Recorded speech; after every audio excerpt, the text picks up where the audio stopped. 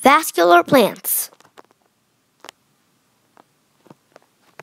What are vascular plants anyway?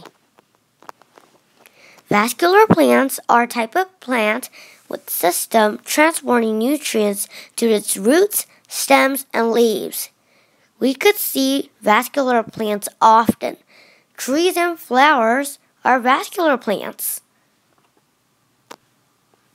In the stems, roots, and leaves, there are phloem and xylem. Phloem starts from leaves and gives nutrients to cells to the roots. It carries nutrients. They're white and cannot be seen very well.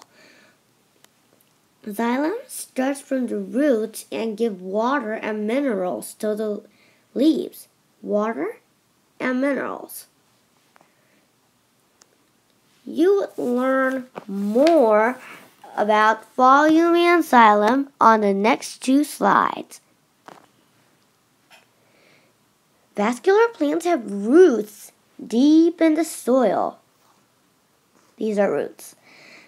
Roots gather water and minerals from the soil, and then they go up into the xylem tubes to the leaves.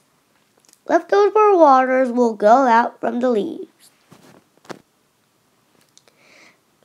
Plants gather sugar by photosynthesis. In the green leaves, there are green cells called chlorophyll. They make sugar called glucose using sunlight. Mixture with water and glucose is called sap.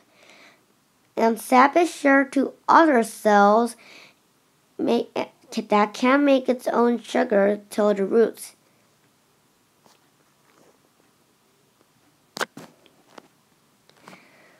Thank you for watching.